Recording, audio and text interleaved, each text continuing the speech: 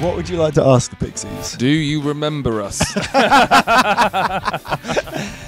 Can we go on tour again?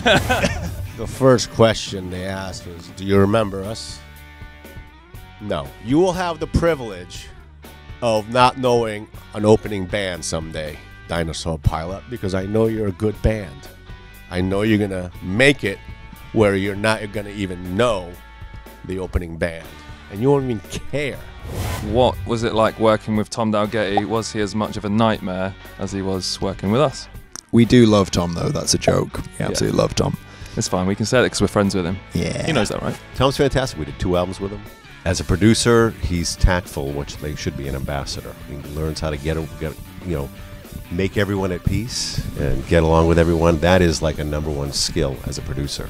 Was it a nightmare for you as much as it was for Dinosaur Pile-Up? No, I don't think he's a nice enough chap that I've never had any problems before and after. So, anyone else?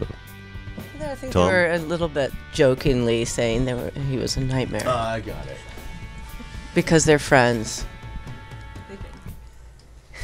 Maybe no longer, but at that point they were friends.